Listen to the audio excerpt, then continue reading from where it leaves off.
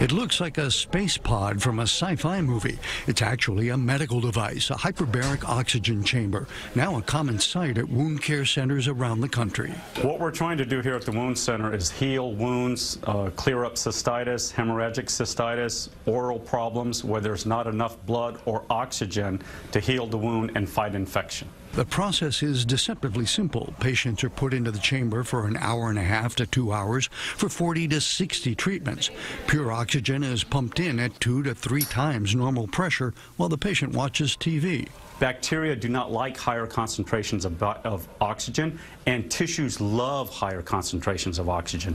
We are all breathing about 21% oxygen. When you are in the chamber, all your organs, every part of your body sees and recognizes that increased oxygen. Hey, everything going okay? While hyperbaric oxygen is pretty well tolerated, some patients do have some pressure-related issues with their ears and nose, and others can suffer oxygen toxicity, so doctors are always close by to ensure safety.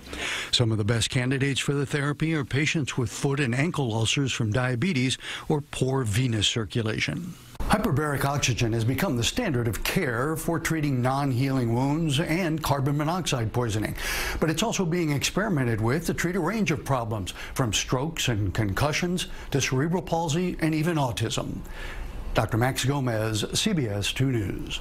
And Dr. Max also adds that those experimental uses are not proven, so the procedures may not be covered by health insurance.